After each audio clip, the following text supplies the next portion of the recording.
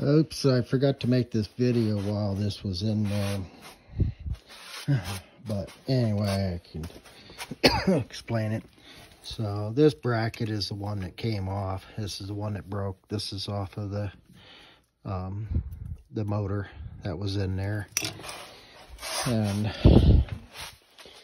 here's where the crack is on the housing to help keep it secured in there. Outside of that, the housing was fine. I just came up in here and was able to secure it and just put in another motor.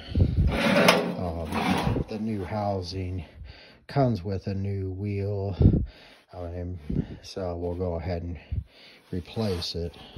Since it comes with it, we got to turn it back in for warranty, and then of course new motor.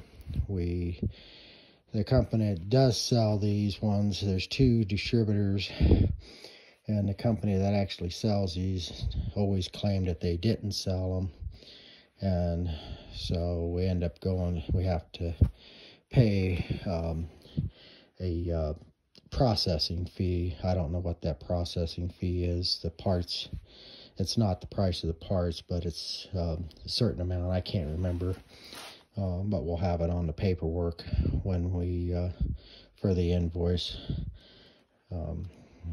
So that McCormick company, I mean, could have got these, Harold and his wife going with heat if they really wanted to. I mean, you don't just leave somebody without heat in the middle of the winter time when it's 15 below zero out.